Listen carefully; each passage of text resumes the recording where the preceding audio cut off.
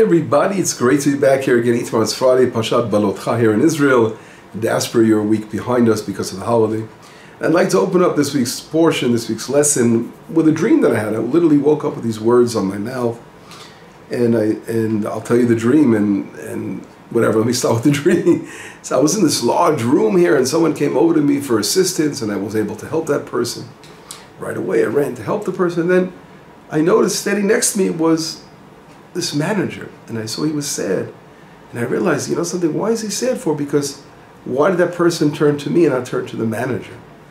So I said, Mr. Manager, don't be sad. It's like a general in the army, and he has a lot of soldiers, and he has small offices. They're not going to turn, the soldiers are not going to turn to the general if they need something. They're going to turn to the little offices over there, and they're going to help them out.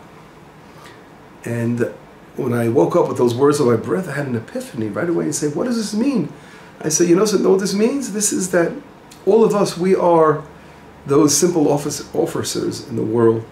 And when people need help, which is the most important thing in this world, to help others, we are representing the general. And who's the general? The creator of the universe. We're representing the creator of the universe. And that is really the deep message I saw in this dream, that everything is for God's glory. And when we do something for the right reasons, we're doing it for the sake of God, realizing that we're representing Him down here on this earth, Mother Earth, so we are expanding that glory, as bringing down the glory of the Creator of the universe to this world. And that's really the deep message that I saw behind this dream. Now, it's so powerful how it connects to the book of Numbers that we're right now in the middle of. We just began the book of Numbers, and which is all about the clouds of glory. And if we look in this week's portion, there are many examples of this, and I just want to quickly bring down a couple of them. And one of them is, if we look in chapter 9, and it talks about, from verse number 15 to 23, it talks about, it seems to be almost redundant, how much the word cloud is mentioned.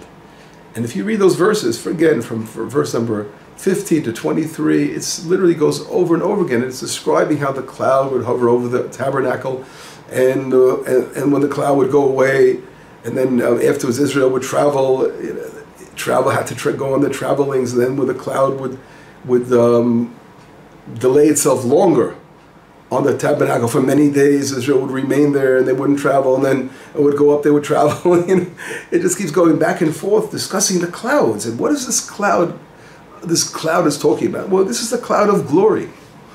And which is really very interesting is that the Torah, when it describes the appearance of the creator of the universe in this world, you know, we see it many times in the Torah, especially it began on Sinai with the cloud, God appearing in a cloud on Sinai, and it's the Kvod Hashem, the glory of God. And we see it throughout the tabernacle, as Nachmanides says, the tabernacle was a continuation of Sinai, that whole thing. And from the tabernacle, it moved over to the temple. That's where the divine presence resided in the temple, in the Holy of Holies, more than any place. So we see that there's a constant over here, that when the Torah reveals the appearance of God is coming down, it's talking about it in the form of a cloud. Now, God forbid, we're not saying God is that cloud, because obviously God is something that's totally, we can't grasp the creator of the universe, but God, His glory, you know, we have to understand, He created these clouds of glory as some kind of representative, or say what's it called? The word is like, in the Hebrew, I'm looking for the good word, is kavod, right? Kvod hanivra, that's the expression brought down by our sages. Kvod, honor that was created. In other words, a way that we could relate through the cloud. We know that the divine presence here is being enhanced, right? In more than other places, because in reality, God's presence is all over the world. As we know, we read about in Isaiah, when the first prophetic experience that the prophet Isaiah has, he's standing inside the temple, and then he describes how the angels, and they're saying, Kadosh, Kadosh, Kadosh, right? Holy, holy, holy. Hashem Tzvakot, the God of hosts, Malo Kol Haaretz Kvodo, the entire world fills, His honor fills the entire world. So we know, obviously, God's presence is all over the world, but in certain areas it's more concentrated. We have to understand that. It's a very deep thing to understand. It's hard to grasp it. But again, it's expressed through the Anan and through the cloud. And another place we can give an example, in the book of Leviticus, right? When the high priest would enter the Holy of Holies, it says, Be'anan erayel kapot, right? Through the cloud he would appear before the kapot, before the Ark of the Covenant. So again, the cloud always represents the Shekhinah, the divine presence, that is being really hidden within the cloud. Right? It's something that's in layers of spirituality. And getting back to our portion, so I'm saying there's a lot of discussion here about clouds, and which is fascinating. And towards the end of the portion, and I'd like to quote another source of that, is brought out in chapter 11 in verse 24 to 29. It talks about a very interesting story where Moshe Rabbeinu, after the nation is asking for meat, and then he's complaining to God. He's saying, I can't deal with this nation. How can I deal with all this? And God says, okay, I want you to gather 70 elders and gather them around the tent. And then it says, and God came down in the cloud, right?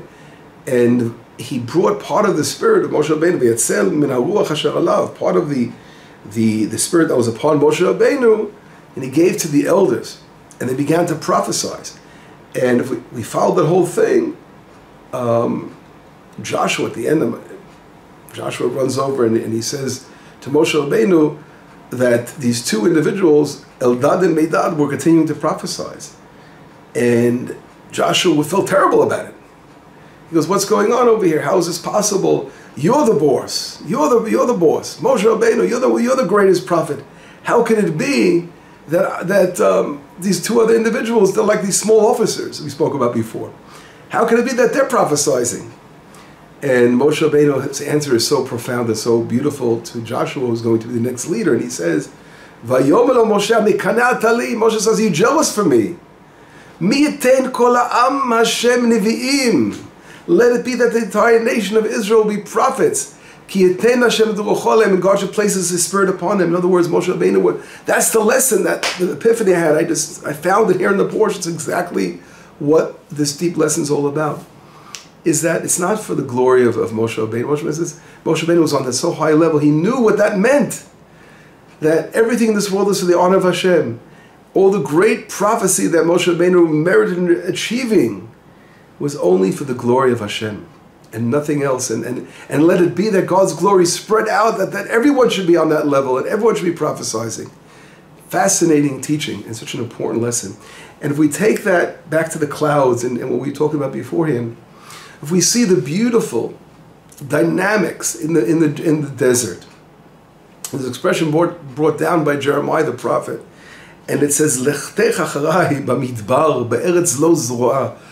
Israel is being complimented that the way to walk with God in a land that wasn't sown, in the land, the desert represents the uncleanliness, the dangers of the desert. We know it's a very a lot of sources talk about what the desert represents. And here Israel's walking with God in the desert, and everything is so perfect, the harmony of spirituality and the nation working in a perfect, unified way, perfect harmony, where our clothes were given to us, and the water and the food from the heavens, and God guided us with the clouds and all this. Everything was in this perfect harmony within the desert. And that's really what our goal is to reach in the future, that harmony. And here we see the clouds, which led Israel and guiding Israel, is really this world. This world is where the divine presence. The word "world" in Hebrew means lalim, to hide. God's presence is hidden in this world, and when we're able to reveal the glory of God through everything we do, through all our travelings, through every activity we do in this world, we bring down the glory. We are lifting up the cloud in a way. We are revealing, removing the veils, the mechitzot, the divisions that divide between the world and God. We want to reveal the creative universe to the world, and that's God's glory. God's glory is revealed when we're able to live a life of perfect unity within spirituality in the physical world. And that's really the lesson of the tabernacle. And there's a beautiful midrash that talks about when the first man, sinned, Adam Rishon, the first man, and every time he sinned, so there are 7 firmaments, and the Shekhinah, the divine presence, was lifted up to another firmament. And after the generations continued to sin. They kept going up until they went all the way to 7 different firmaments. And through Abraham, only when Abraham came about, it began to rectify, bringing down the divine presence again on earth. That's what happens when we are not walking with God and there is sin, there's division, there are clouds. We can't see the creator of the universe. The idea is to bring down divine presence to this world for everyone to see the glory of God. And that's what Abraham began when he began to bring down bring down the Shekhinah, and it continued through the forefathers, which are the 7 levels of the spheres, as we all know. And Moshe Rabbeinu merited bringing down the divine presence down again, and that's what we see here. The Midrash talks about that there are 7 clouds of glory. The 7 clouds of glory refer to those 7 firmaments that they went up. So now Moshe Rabbeinu had to bring down the divine presence on this world for everyone to see the glory of Hashem. That's really represents what will be in the future. What will be when we reach our final destination in the Tikkun Olam, rectifying the world, where divine presence will come down here. And the clouds of glory will be touching us, like just the beautiful dew just touching upon us, and the divine presence will be shining in all its beautiful glory. And that really is a deep message here about this week's portion. Part of the whole story of Numbers is how everything there was like this perfect, in the desert, this perfect, what's the word I'm looking for? A example of what's going to be in the future, because here we are with the central point is the tabernacle and divine presence hovering over that, and that is really what Moshe Rabbeinu built for Israel, which will be revealed in the future as we reach our final goals. We said before, and we see this at the end of the book of Yecheskel HaNavi, Ezekiel the prophet. The last chapter of the prophet is 48, and he talks about, he says, the last 2 words of the portion is Hashem Shama. Jerusalem is going to be calling, God is there. It's not going to be a question anymore. Everyone is going to see Jerusalem and say right away, God is there. They're going to see the divine presence residing in the holy city of Jerusalem. And this is really what's happening today with all our struggles in the world and the nations against Israel and the things that go on here. But at the end, the glory of Hashem will shine on the land of Israel and shine for the entire world. And they will see Hashem Shama. God is there. That will be clear to everybody. With all the difficult things that we've been going through, nothing's going to stop from the divine presence from residing in this world.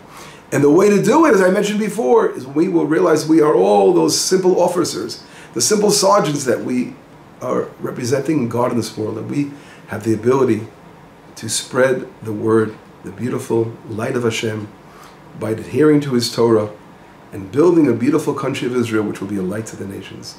Shabbat Shalom, Besorot Tovot, Yeshuot, V'Nechamot.